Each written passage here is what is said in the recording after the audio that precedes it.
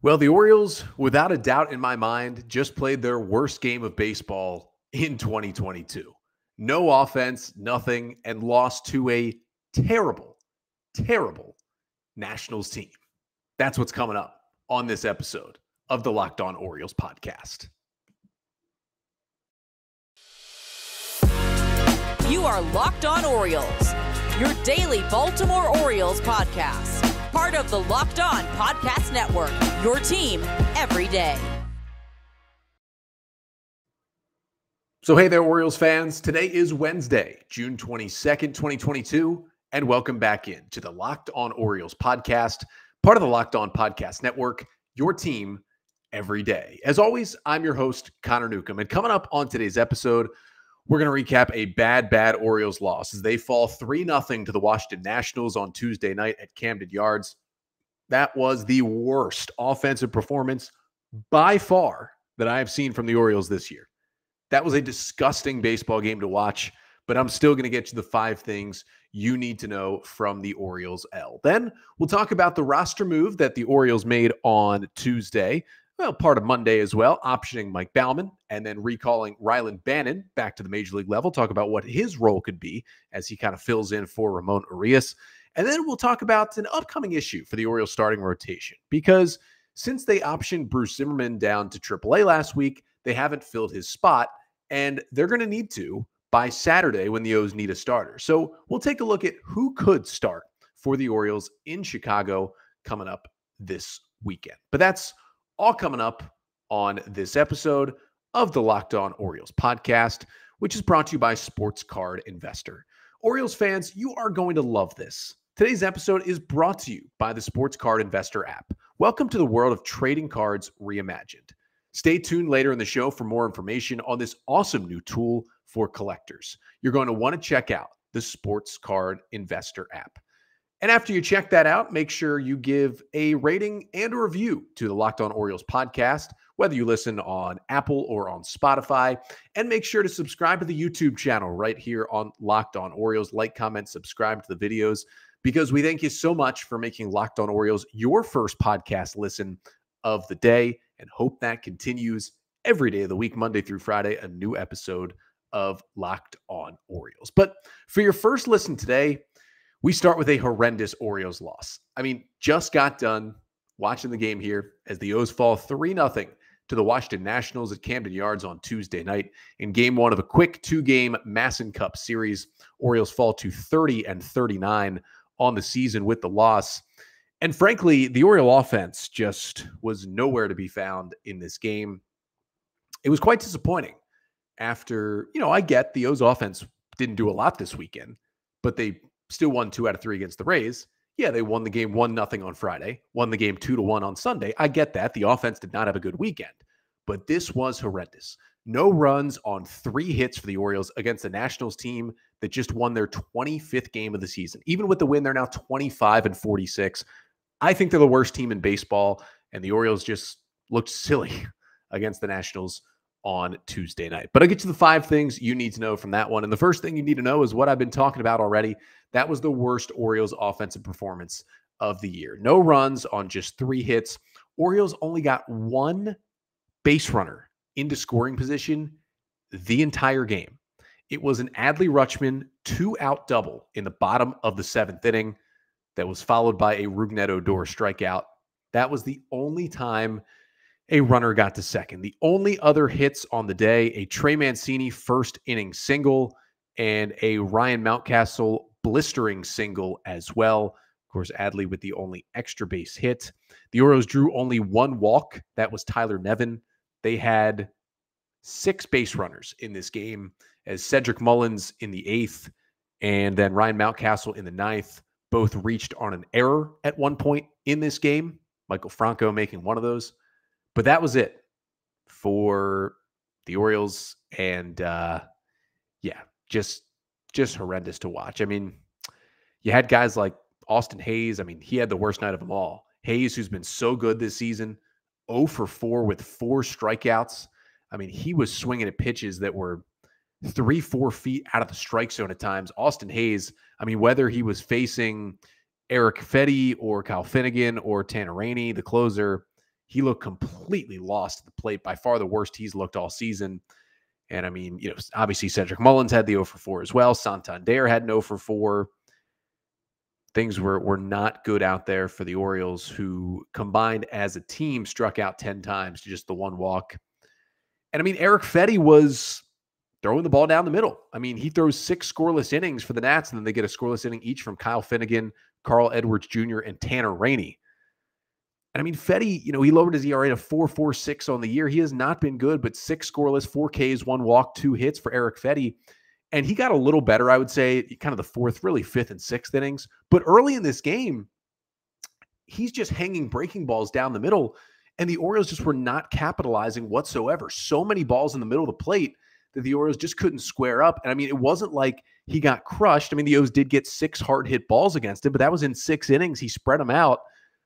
Just a really, really bad performance. But again, as I said, second thing you need to know, really the only guy who it felt like did anything in this game was Adley Rutschman offensively. He had the only extra base hit with that 7th inning double, just roped a ball off the wall in right field for 2 bases. And it was a really nice at-bat in that 7th inning against Kyle Finnegan, who struck out the other 3 batters he faced in that Orioles 7th. Adley just kept working the count, fouling balls off, got it to 3-2, got a fastball, turned on it, and ripped it into right field. And although that was Adley's only hard hit ball of the day per StatCast in terms of the exit velocity, he had 2 other lineouts on the day as well. Now, that 7th inning double was 106.4 off the bat. He had a soft liner in the 2nd inning to first base that did have an expected batting average of 430. And he hit another liner in the 9th inning that was 85 miles per hour off the bat. But a couple of pitches that you felt like, could have been hits for Adley as well. And even his flyout in the 4th inning was 92 miles per hour off the bat. It was just shy of a hard hit ball. So he swung it well, especially compared to the rest of the order.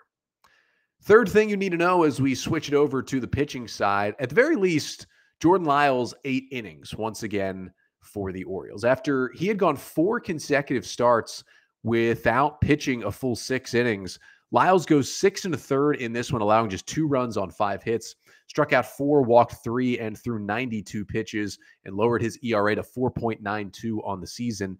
And it had been a struggle, especially in the month of June for Jordan Lyles. It got even worse. On Sunday, he was scheduled to start the series finale against the Rays, ended up with some sort of stomach bug and could not pitch. Luckily for him, he got the extra day off Monday and then was able to return to the rotation here for this Tuesday night game. And listen, it wasn't looking good early. He gave up 2 doubles in the 1st inning, including an RBI double to Nelson Cruz that allowed 1 run to score. He loaded the bases with a couple of walks in the 2nd, gave up 1 run in that inning as well, but was able to limit the damage in the 2nd, get out at just a 2-0 game. And then he threw 4 consecutive scoreless innings. He pitched into the 7th where he allowed a leadoff single, and then got Cesar Hernandez pop out and then was removed from the game with Juan Soto coming to the plate. But to get 6 1/3 from Lyles, again, to snap the 4-start streak without pitching at least 6 innings, this is the Jordan Lyles the Orioles have paid for this year. 6 1/3, 2 runs. You'll take that every single time from Lyles. And really, he wasn't at his best by any means. I mean, the Nats, they hit the ball hard in this game. Don't get me wrong. They had 13 hard hit balls in 6 1/3. That is not a good number. But he escaped, and it helped that the Nationals do not have a very good lineup. And he only had 7 whiffs on 40 swings on the night. 3 came on the 4-seamer, and 3 came on that slider, 1 on the changeup. But he escaped. He got them outs. He 8 innings, as Jordan Lyles is known to do. And I'll take this after what's been a pretty rough June for him leading up to Tuesday's start. Fourth thing you need to know, the other pitcher that the Orioles used, Keegan Akin, well, he pretty much did his thing on Tuesday night. And, despite a bad day offensively, the pitchers did well, and the O's only had to use 2 pitchers. They got the 6 1/3 from Jordan Lyles in this one, and they turned it over to Keegan Akin, came in to face Juan Soto in the 7th inning with a runner on first and 1 away in the inning. And Akin goes 2 2/3, allowing just 1 run on 1 hit, 3 Ks. And he was almost perfect in this game. Almost perfect. He was perfect for 2 1/3. He finished out the 7th, got through the 8th, got the first 2 outs at the top of the 9th, keeping it a 2-0 game, and then allowed a solo home run to right field by Lane Thomas that made it 3-0. But that was his only blemish, the solo homer. 36 pitches, only 2 hard hit balls, and ERA now at 2.53 for Keegan Akin, who has looked not bad, but just a little shakier in his last couple appearances. But this one looked really good. And I kind of discount the home run a little bit. It was kind of a cheapie, just barely into the flag court, down the line in right field from Lane Thomas going the other way. But Akin got 5 whiffs on 22 swings. The fastball was not as great command. It wasn't in the zone as much as it usually is, but he got the job done. And he threw strikes as he's been known to do. And again, just one blemish. It was that home run. And I don't even hold it against him too much. I mean, that was a home run that was not even a hard hit ball. Lane Thomas only hit that ball 93 miles per hour off the bat, traveled just 341 feet. That ball had an expected batting average of 0.80, and it was a home run. So Akin made a good pitch. In most ballparks, that's a fly out to right to end the inning. Just some tough luck to give up the homer. Not going to blame that on him at all. And he definitely looked solid again for the Orioles. And the fifth and final thing you need to know from this Orioles 3-0 loss to the Nationals is that, really for one of the first times this year, the defense kind of let the Orioles down. And I know there's been times where it let them down, but the O's actually made a pretty key error in the second inning of this game. The Nats had loaded the bases with 1 out in the second. No runs had scored yet. It was still a 1-0 game on their run in the first inning. In the top of the second inning, and Jordan Lyles got Cesar Hernandez to roll one over to second base to Rougned Odor, and it looked like it had a pretty good chance of being an inning-ending 4-6-3 double play. But Odor's throw pulls Jorge Mateo off the bag at second. He can't get the out there. He throws it to first. The throw is late. So on a ball that should have been a double play, and at the very least should have been 1 out at second, the O's got no outs. It made it a 2-0 game. It kept the bases loaded. Now, luckily, Jordan Lyles somehow got out of that because it was then Juan Soto and Josh Bell, and he got Soto to pop out and Bell to ground out to end the inning and keep it at 2-0. It was a really good job by Lyles there, but he should have been out a lot easier. And the O's have turned the most double plays in baseball this year. You thought they'd turn another one. It was a little rough. Now, it was really the only big defensive blemish of the game. They played much more solid defense for the final 7 innings. And did it really matter? I mean, it obviously gave the Nats an extra run, but the O's didn't score, so it just would have been a 2-0 loss instead of a 3-0 loss if that play doesn't happen. But you'd like to see him turn that double play. Maybe a little nitpicky, but it did cost the O's a run early in the game. But did that really matter? I mean, they couldn't score. They weren't anywhere close to scoring in this 3-0 loss. Hopefully they can flush that offensive performance, get back at it against Patrick Corbin tonight, who has been horrendous on the mound for the Nats this year. And hopefully the O's can bludgeon him and split this quick 2-game series. But the O's did make a couple of roster moves in between Sunday's win over the Rays and Tuesday's loss to the Nationals. And we will get to those roster moves coming up here in just a second. But first, I want to tell you about the newest sponsor here at Locked On Orioles. And I mentioned it at the top, but that is Sports Card Investor. And the Sports Card Investor app, baseball fan, and you're a fan of cards as well, you're going to want to check this out. Welcome to the world of sports cards reimagined. The Sports Card Investor app is the hobby's most powerful resource. Quickly check the value of your favorite cards, find great deals, and profit from the hobby you love. Available completely free in the Google Play and Apple App Stores, the Sports Card Investor app is a must-have for baseball fans. The app, again, completely free, and you can easily browse over 630,000 cards from every sport with hundreds more added each week. You can check the value of your favorite cards with 7-day or 30-day charts, and you can even find the best prices. And here's the best part. If you're a collector, you can buy directly through the app with the eBay deals feature. So you don't have to close out of the app, go somewhere else, look at all these different prices. It gives you all the prices right there. You're looking for a certain card, you can find it on the app, you can buy it right there. It streamlines the entire card collecting process. It's really perfect if you are a card collector. So download the Sports Card Investor app today, available for free in the Google Play and Apple App Stores, or go to sportscardinvestor.com/lockedon. So the Orioles fall to the Nationals 3-0 on Tuesday night in the Masson Cup, Battle of the Beltways, as some of you call it. But I do know there are some out there, including me, who obviously cheer for the Orioles and cheer for the Ravens. But, Baltimore doesn't have an NBA or an NHL team. So I know some of us are kind of half DC sports fans. That's what I consider myself. I'm a fan of the Capitals. I'm a fan of the Wizards. I'm a fan of the Mystics. I at least do dip my toe in DC fandom. And obviously, as I said, that includes the Washington Wizards. And speaking of the Wizards, the NBA draft is right around the corner. And one live NBA draft show is not enough for Locked On. The entire NBA channel, including Locked On Wizards, is going live on NBA draft night. So if you have a favorite NBA team, make sure you subscribe now to their Locked On YouTube channel so you get notified when they go live on NBA draft night. That is Locked On Wizards. I know for most of you, make sure to subscribe to the YouTube channel as they go live for the draft tomorrow night. But back to the Orioles here after a tough loss on Tuesday. But the O's did make a roster move here before this game because, as we talked about on the pod on Monday was the deadline that each team in Major League Baseball had to cut their roster down to a maximum of 13 pitchers. This was a rule that was put in place in the CBA for this year, but it kept getting extended because of the late start to the season due to the lockout. The league wanted teams to have more pitchers early because guys didn't really get to ramp up in spring training. They kept extending it where you could have up to 14 pitchers. Finally, Monday was the deadline. And so what the Orioles did was they optioned Mike Baumann down to AAA. And that was the move I predicted they would make. I thought it would be because Baumann would have pitched more in Sunday's bullpen game. He ended up only pitching one inning. It was a scoreless sixth when he allowed 2 hits, a strikeout, and no walks. But he did get optioned. He is now 4.50 ERA, 7 appearances, 12 innings, 13 hits, 6 runs, 9 Ks, 6 walks, and a home run for Baumann out of the bullpen at the Major League level this year. He's been very up and down. And I don't mean his stats. I mean literally up and down from Baltimore and Norfolk.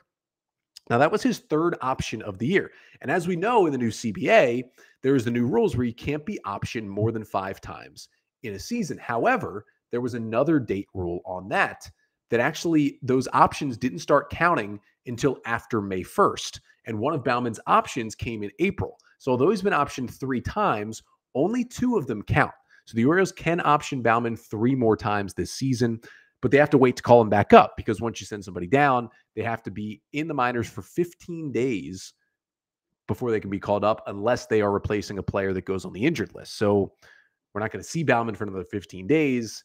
It's been kind of a tough up and down year for him. Hopefully later in the year, he can kind of settle into more of a role for the Orioles. But they send Baumann down on Monday on the off day to get themselves down to 13 pitchers. But that meant they had an open spot on the roster. It had to be filled by a position player. Now, I initially thought that Jonathan Arias would fill that spot, who the O's claimed off waivers from the Red Sox last week, the utility infielder who actually ended up making his O's system debut on Tuesday night, had a 2-run double as he was in the Norfolk Tides lineup. But I thought just because of his versatility, he can play all 3 infield positions. He's already been in the big leagues this year with Boston over the past couple of years with Boston. The Orioles just claimed him. I thought it would make sense. But the O's went with who I kind of had as my second option, and that is Rylan Bannon, who is getting his 2nd stint in the big leagues. Now, Bannon did not play Tuesday night in his first game back up, was not in the Orioles lineup in their 3-0 loss to the Nats. But I do like that Bannon got this call. And listen, he's not going to play every day, as we saw Tuesday night. He just wasn't in the lineup. We saw him in 4 games in May, came up in that series in St. Louis, went 2 for 14 with 2 singles, 5 strikeouts, and a hit by pitch, made a couple of good plays at third base. We didn't see much of him. In terms of Bannon in AAA this year, 52 games, 221 plate appearances, a 232 average, a 357 on base, 416 slugging, has 8 home runs, but he's been pretty hot recently over the past week. In his last 6 games before the call-up, Bannon was 8 for 21 with 3 home runs and 6 walks at the plate for the Norfolk Tides. So at the very least, he was swinging the bat well, still playing solid defense at third, and had earned another call-up. So the question kind of becomes, will he get a bigger sample size than just 4 games this time around? Because last time he came up because Ramon Arias was having an oblique injury but was not on the IL. This time he's here because Urias has another oblique injury, but actually is on the injured list. And Brandon Hyde gave us an update on Urias before Tuesday's game. He said he's not swinging a bat yet, hoping to do it in the next couple of days. So I wouldn't expect Urias back probably for another week at the least, which means Bannon is going to get a little bit more of an opportunity here. Now, the issue is just because of the Urias injury doesn't exactly directly open a spot for Bannon, because as we saw in Tuesday's lineup, you had Nevin at third, you had Mateo at short, and Odor at second, and you still also had Richie Martin, another infielder, on the bench. So he's got, a couple of spots to try and fill. Now, I do think maybe against a lefty, he would play second base and Rougned Odor would sit, but you still want to get Martin some at-bats. I would think the Orioles would prioritize at-bats for Rylan Bannon over Richie Martin. Obviously, Bannon's still more of a prospect. They've seen a lot more of Richie Martin, kind of know more about who he is as a major league hitter. He's more there for defense and base running, whereas they want to get Bannon more at-bats. So I would think, whenever the O's see a lefty, that Bannon will start at second with Nevin at third. They obviously see a lefty tonight with Patrick Corbin on the mound for the Nationals, so I would expect Rylan Bannon in the starting lineup for the O's on Wednesday night. But I hope he gets more of a sample size than just 4 games. We can see him, try to hit, and he's kind of a tweener prospect right now for the Orioles. Gunnar Henderson, Jordan Westberg are now in AAA. They're knocking on the door, and then guys like Tyler Nevin and, even Mateo are getting more of a chance. And of course, Urias, when he comes back, getting more of a chance in the big leagues.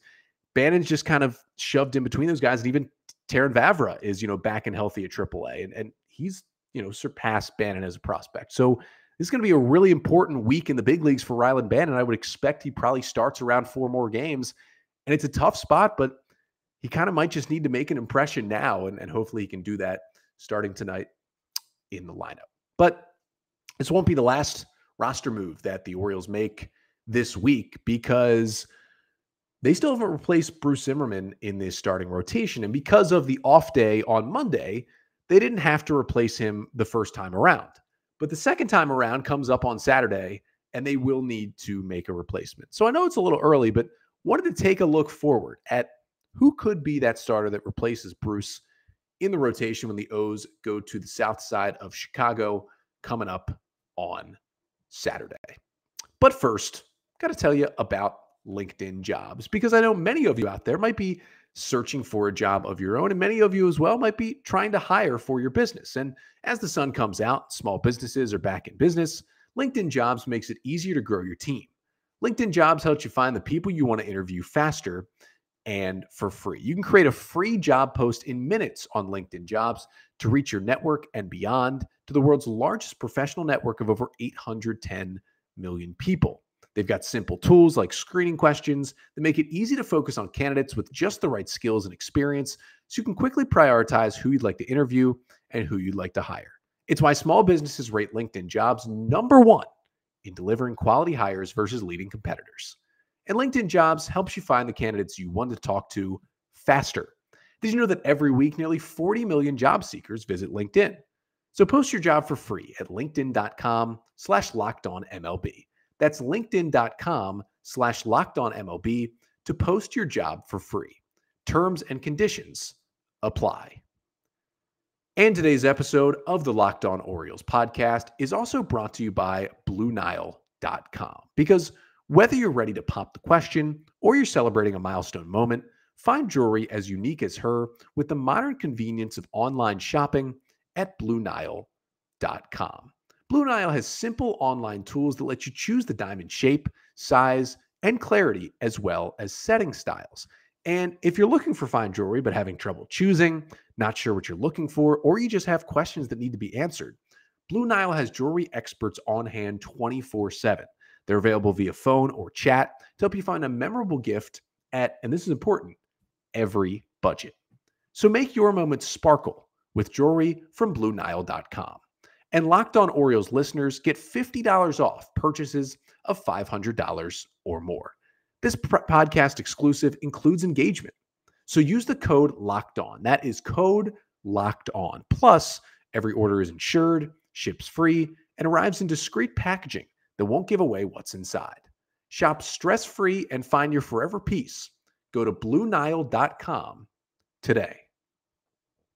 So tough loss for the O's On Tuesday night, hopefully can bounce back. Patrick Corbin versus Tyler Wells in the Wednesday night game to finish off a quick little 2-game series between the O's and the Nats in the Masson Cup. Of course, they'll play 2 games down at Nats Park later this year. But after this series, the O's will go back on the road, and that will start with a trip to Chicago, where the Orioles will play the White Sox for the first time this season. It'll be a 4-game series from Thursday through Sunday. And we are pretty sure that Dean Kramer will start the Thursday game. It looks like Kyle Bradish, despite his recent struggles, will stay in the rotation and start the Friday game.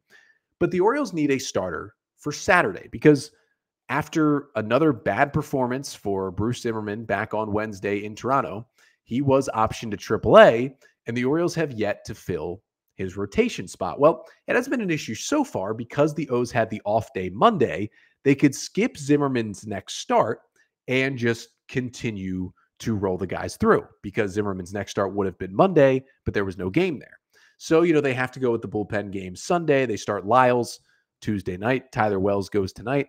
And then, you keep rolling on regular rest. You have Dean Kramer Thursday, and you have Kyle Bradish Friday. But there's not another guy in the rotation. You have another game Friday, and you can't go back to Jordan Lyles because that's not enough days of rest.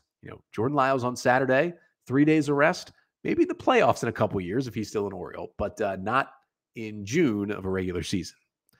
So the O's need a starter now to replace Bruce Zimmermann, and just wanted to take a look at kind of who the options may be to come up and fill that spot for Saturday's game in Chicago. Now, I know you're all going to say DL Hall.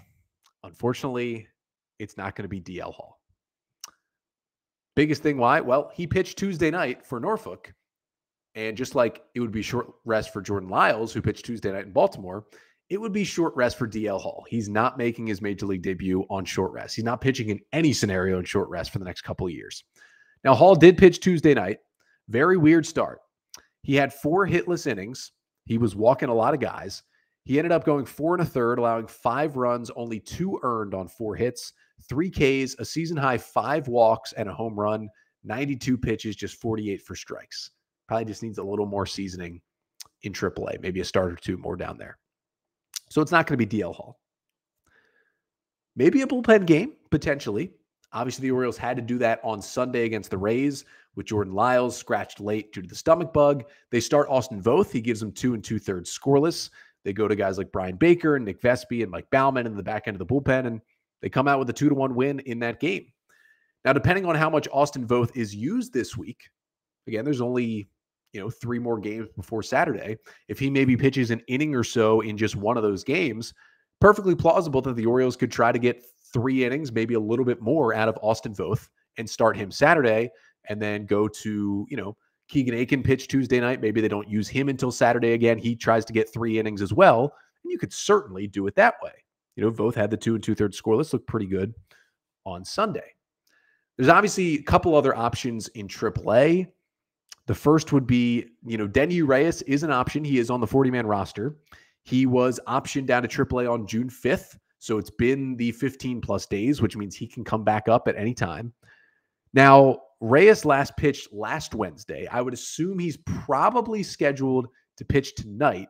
Haven't seen Norfolk name that starter yet. So I would assume he's scheduled to pitch Wednesday night. Reyes was just all right in the couple times we've seen him in the bigs so far. He's a long guy. He's a depth arm. I could see the O's, skipping his start in AAA and using him.